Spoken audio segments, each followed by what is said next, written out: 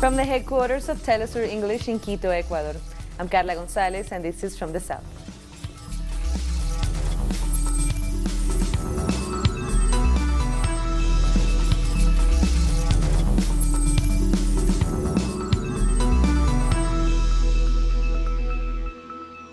Argentina has postponed payment on $1.47 billion of its foreign debt, just as a mission from the International Monetary Fund is in Buenos Aires to begin talks on restructuring the country's debt.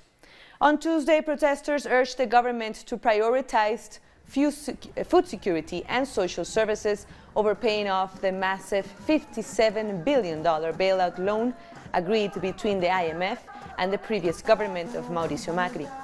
More demonstrations are planned this Thursday by trade unions and social movements that support the government's attempts to renegotiate with the IMF. Let the money not go to the International Monetary Fund. Let it actually be a serious plan that will be able to help the poorest sectors. Unanimously, President Alberto Fernandez's law to restructure the $100 billion of foreign debt, and the president toured Europe to gather support. The government says the debt is unpayable in its present form and that the priority is to lift the country out of recession and tackle the legacy of poverty and inequality left by Macri's right-wing administration. Obviously, the case of President Trump, who decided to support Macri in the election because we were, according to what they said, the worst there was in politics. So Trump decided to support him with $57 billion US. But the problem was that the $57 billion wasn't to be used in the reactivation of the economy, but to cover the financial speculation. There has been widespread indignation in El Salvador at Sunday's events when President Nayib Bukele sent soldiers into parliament. The president was trying to push lawmakers to vote for a loan of $109 million intended to strengthen the country's security forces. Criticisms of the military occupation of parliament, ordered by President Nayib Bukele, have come thick and fast from a range of citizen bodies. I think this is the first important defeat for the government of President Bukele. There are now two alternatives. Either the president continues with his aggressive attitude of slandering and attacking people all the time, and that would only deepen the country's problems, or he learns the lesson, which is that he cannot lead an effective government which tackles the country's problems by breaking the constitutional rules. After the Constitutional Court ruled that the president's call for an extraordinary session of parliament to approve his loan was unconstitutional and ordered him not to use the armed forces and the police in this way, members of the assembly also condemned his actions. We have issued a strenuous condemnation of the fact, for example, that the police broke into the parliament's premises by breaking through the gates and jumping over walls. Then the army and the police and the president himself came into the chamber without being invited. 20 years after the peace accords were signed in El Salvador, the younger generation, who have grown up in democracy and peace, are alarmed by the government's actions. Our people had to struggle for decades to rid themselves of terribly bloody military dictatorships. So we, as young people, have inherited that. And it is our duty to understand where our country came from, to know its history. The fact that we did not live through those atrocities doesn't mean we don't have to understand them. Sunday's events continue to draw criticism at home and abroad. President Nayib Bukele says he will comply with the court's ruling, which forbids him from calling another such extraordinary session of the Legislative Assembly. We now head to the United States. Vermont Senator Bernie Sanders has won the New Hampshire Democratic primary. Sanders, who led the polls going into the vote, got 26% of the votes, beating his closest rival, former South Bend, Indiana Mayor Pete Buttigieg, who amassed 24.4%. Minnesota Senator Amy Klobuchar was a distant third with 19.7%. It was another bad night for former Vice President Joe Biden, who sank to a disastrous fifth place, getting just over 8% of the votes. Now, our campaign is not just about beating Trump, it is about transforming this country. It is about having the courage to take on Wall Street, the insurance companies, the drug companies, the fossil fuel industry, the military-industrial complex. The trial of 4 members of the Embassy Protection Collective started on Tuesday in Washington, D.C. They are accused of interfering with the protective functions of the U.S. Department of State. In April 2019, after the Venezuelan government recalled all diplomatic staff from their embassy in Washington, D.C., 4 members of the collective occupied the building until a protective power agreement could be implemented. Their actions also prevented U.S.-backed opposition forces from taking over the embassy. But on May 16th, the 4 activists were arrested under the argument that their refusal to leave interfered with the government's ability to protect the embassy. And the Venezuelan opposition lawmaker Juan Guaidó got a stormy reception when he returned to Caracas airport on Tuesday. As he came through the baggage hall, Guaidó was confronted by a worker from the state-owned airline Conviasa. She called him a traitor for promoting the U.S. sanctions against the airline, and she exited the airport. The self-proclaimed leader met more protests from angry workers. The right wing in Bolivia is doing all it can to prevent the country's biggest party, the Movement Towards Socialism, from returning to power in the May elections. Our correspondent, Fede Morales, has more from La Paz. Este miércoles, al final de la tarde, vence el plazo. Wednesday afternoon is the deadline for political parties that are taking part in the May 3rd elections to present the missing documentation for their candidates, according to the Supreme Electoral Court. Things like an address or a cell phone number. The organizations say this is a campaign by the right wing to block the participation of the mass party. Dozens of political figures who were part of the coup are demanding the exclusion of former President Evo Morales after his party presented his candidacy for a seat in the Senate from the state of Cochabamba. The mass party will have to present more documents and deal with these demands and others that are expected to come. The main argument is the requirement for residency in the country. Politicians of the right say that Morales lived for 3 months in Mexico and Argentina, and that presidential candidate Luis Arce has been traveling to Brazil for medical treatment. The Santa Cruz Civic Committee said it will march to La Paz to push this demand with or without arguments. Meanwhile, the legal persecution also continues against the candidates of the mass, like the case of Luis Arce, who was included in a 4-year-old case of corruption just hours after he was confirmed as the presidential candidate. Also correspondent in Bolivia. And coming up, an international wrestling competition begins in Cuba by passing U.S. sanctions. Don't go away.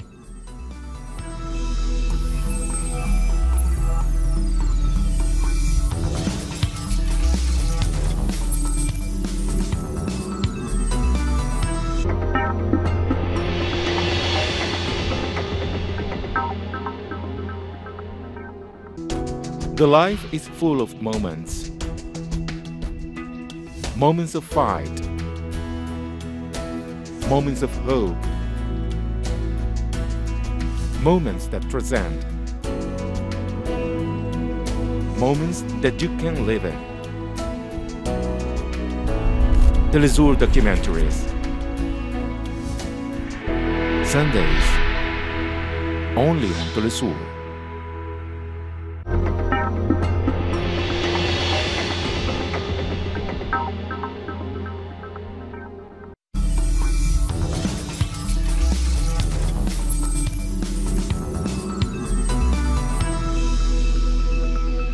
Welcome back. On Tuesday, the UK government has deported 17 people to Jamaica despite a Court of Appeal issuing an emergency judgment. Lee Jasper from Black Lawyers for Justice said the deportations were inhumane and an extension of the government's racist anti-immigrant policies. There are some involved in very serious offences, but the vast majority are not. They are an individual whose last offence was for a small drug offence 17 years ago. There are people on that plane having been deported with their last criminal offence was 23 years ago. Why is it that this government has taken all of that time to determine their status. They've not proven to be a threat to the United Kingdom. They've not committed any further offences, and therefore, for all intents and purposes, having arrived here with their Windrush parents, they are indeed British citizens. These deportees had a court order preventing their deportation, and this government took those detainees from their detention centres at the dead of night. They were shackled from ankle to waist, and they were forced, some resisted and were beaten badly, onto coaches, transported over 300 miles away from London to a lonely airport, and sat on that bus knowing that the court had ruled in their favour. And this government did all of that to those detainees and their families while it sought an appeal against that court ruling. I think so. I think Trump and Boris Johnson share a lot in common. And one of them is this almost ideological commitment to identify people of colour, be they Nigerians, be they people from Jamaica, and to double down on them as being unpopular minorities so that they can prove their ideological credentials to people in the country who would support an apartheid-like culture. We've got plenty of white Commonwealth individuals here in the United Kingdom, from New Zealand, from Australia, even South Africans, former South Africans, who have not been subject to this wholesale targeting and deportation. And yet we are asked to believe that this government is operating on the basis of the rule of law. No, that is a lie. What we're seeing is a government that is infected with the culture of racism, that is brutally targeting people of Caribbean and African descent. In other news, the National Union of Metal Workers of South Africa and the South African Cabin Crew Association have filed an urgent court application to stop retrenchments at South African Airways. Last week, the business rescue practitioners at the struggling airline announced that 11 routes would be cancelled as part of a way to save the cash-strapped airline from shutting down completely. Unions, however, say this will result in the retrenchment of thousands of workers. The difficulty is that when you've got an ailing airline with challenges in terms of meeting some of the short-term targets, with huge pressure in terms of debt repayments, tough decisions have to be made. The consequences of that is obviously that SAA will not need all of the staff that they currently have, because they have less routes and obviously less need for different staff in this environment. We expected a radical restructuring, and stopping loss-making routes is one of the things that was an option on the table. We're not that necessarily fussed about the announcement of the routes that are being stopped. What we are quite angry about, however, is announcing retrenchments without actually announcing your business rescue plan, which means we're basically retrenching as a knee-jerk reaction to cash flow, and that's not the way you're going to save this airline. You're not going to retrench yourself into profit. Thousands of residents have fled the town of Mangina in the Eastern Democratic Republic of Congo after a rise in militia attacks over the past 3 days. The Ebola-hit town of some 72,000 people was left eerily empty as families migrated to nearby Beni. Residents say they fear the return of the Allied Democratic Forces, which carried out the deadly strike. Attacks by the ADF since last October have also hindered efforts to contain the Ebola virus. In Mexico, the Attorney General has proposed new reforms that include the removal of femicides as a specific kind of crime, causing outrage among feminist organizations. This pink structure located in the middle of Mexico City is known as the Anti-Monument. It has become a meeting point for feminist groups to protest widespread violence against women. They don't understand the pain of mothers who have lost their daughters. It's impossible to explain. They just don't understand it. In their last meeting, they commemorated Fatima's death, which remains unpunished. She was 12 years old when 3 men tortured her, raped her, and killed her in the state of Mexico. We will keep fighting for our daughters, for our mothers and sisters.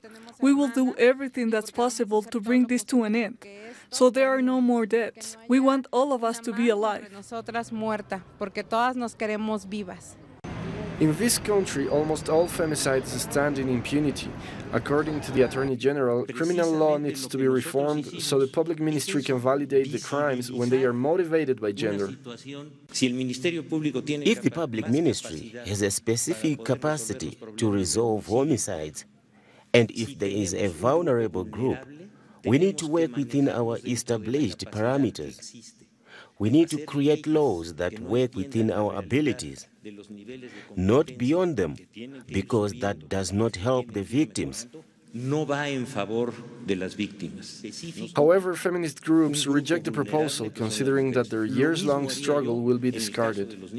The reform seeks to diminish the importance of gender-based violence and to ignore the fact that femicides often end in impunity. This happens due to a lack of proper training and weak due process by certain institutions. In the meantime, mobilizations are constant on the streets, demanding increased safety and an end to gender-based violence, as according to official numbers, femicides increased by 137% over the last 5 years. Wrestlers representing 14 countries have gathered in Cuba to compete at an international tournament despite sanctions imposed by the U.S. government. More than 20 competitors will participate this week in the Cerro Pelado Granma International Tournament, representing the U.S., Canada, Honduras, Puerto Rico, Argentina, Chile, and Hungary, in what is considered a top sport in Cuba. With the newly imposed sanctions by the Trump administration, even competitions such as wrestling have seen a drop in the participation of U.S. athletes. Sport has nothing to do with politics. It is essential that athletes from all countries can fraternize with us, and it is very good. Nothing to talk about politics. Sport is simply something apart. When it comes down to it, sports it gets rid of all that. It's a peaceful thing. It's not political. It's not one government and another government. It's a Cuban athlete versus a USA athlete. We're down here to compete in one of the greatest sports in the world. After this break, 34 patients in Wuhan, China are cured of the coronavirus, now called COVID-19. Stay with us.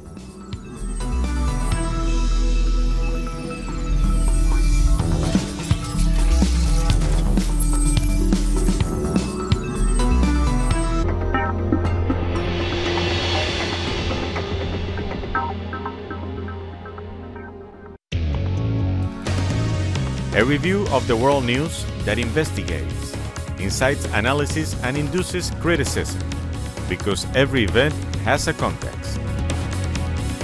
Pusimos el punto en ahí. Dot in the eye. Saturdays, only on Telesur.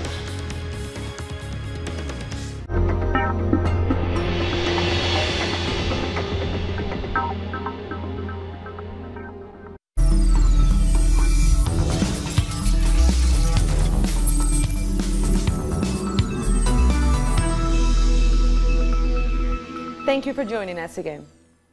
Turkish President Recep Tayyip Erdogan has threatened to attack Syrian government forces everywhere if his forces are attacked. Speaking in Ankara, Erdogan said Turkey is determined to push the Syrian army out of northwestern Idlib by the end of February.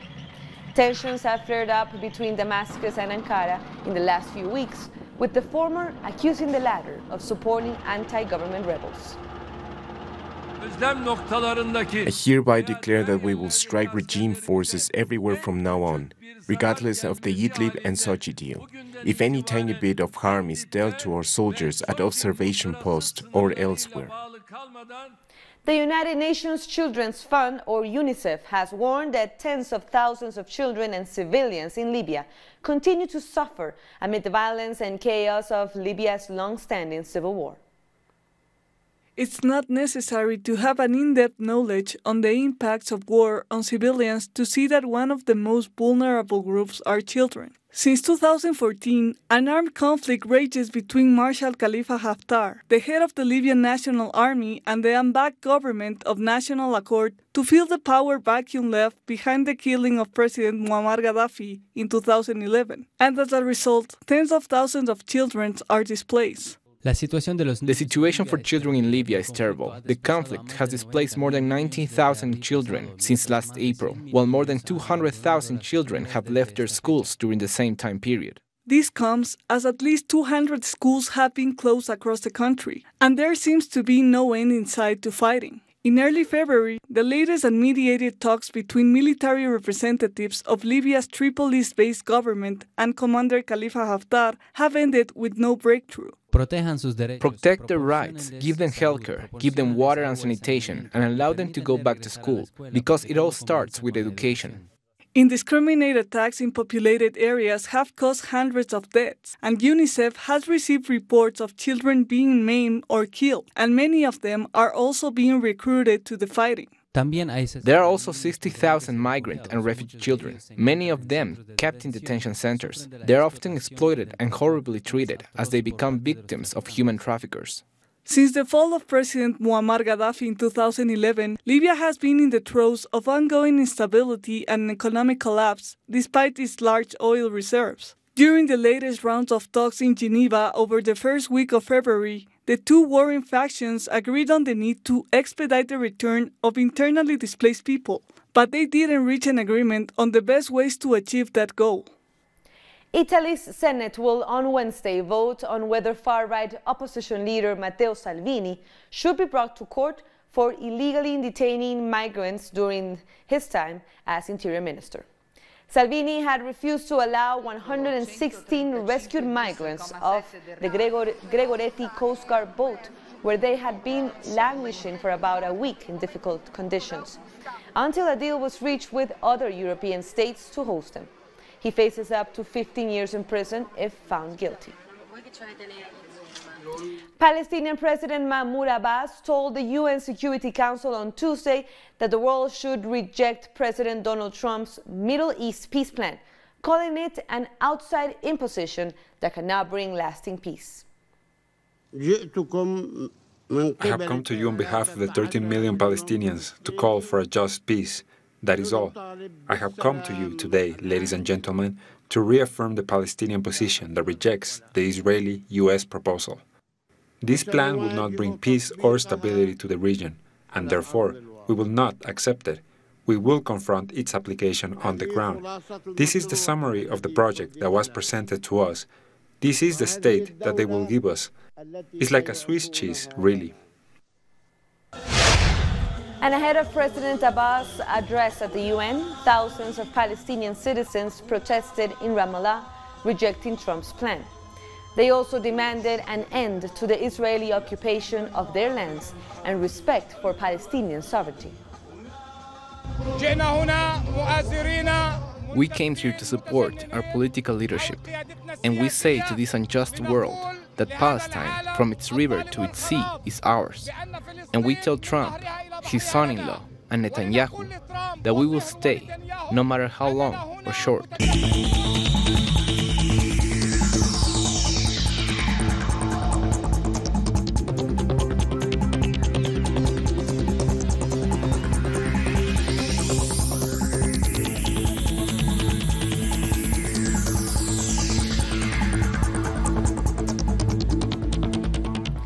The death toll from the novel coronavirus, now officially named as COVID-19, has risen to 1,115 in mainland China.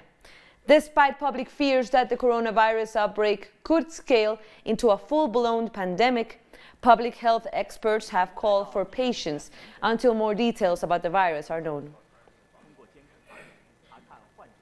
The World Health Organization has convened a two-day global research and innovation forum in Geneva to boost international action against the COVID-19 outbreak. The forum will bring together 400 participants, including leading virologists, representatives of countries with confirmed cases, and experts from public health agencies. The event aims to come up with a roadmap for the scientific research against the virus that will include finding out its origin, designing clinical treatments, medicines, public health measures, and eventually a vaccine against the deadly disease. What matters most is stopping the outbreak and saving lives. With your support, that's what we can do together. And it's a test of scientific solidarity. Will the world come together to find shared answers to shared problems? That's why we're here today. On Tuesday, the first batch of 34 patients who got infected with the COVID-19 virus were discharged from 3 temporary mobile hospitals in the Chinese city of Wuhan. They were discharged after undergoing various tests, including 2 nucleic acid tests, chest radiographies, blood tests, and being confirmed that they showed no signs of fever. The 3 temporary medical facilities with multiple functions, such as emergency aid, treatment, and clinical examination services, were set up to admit patients with mild symptoms of this virus. The release of the first batch of patients from the hospitals has brought a sense of vigor and confidence to the remaining patients.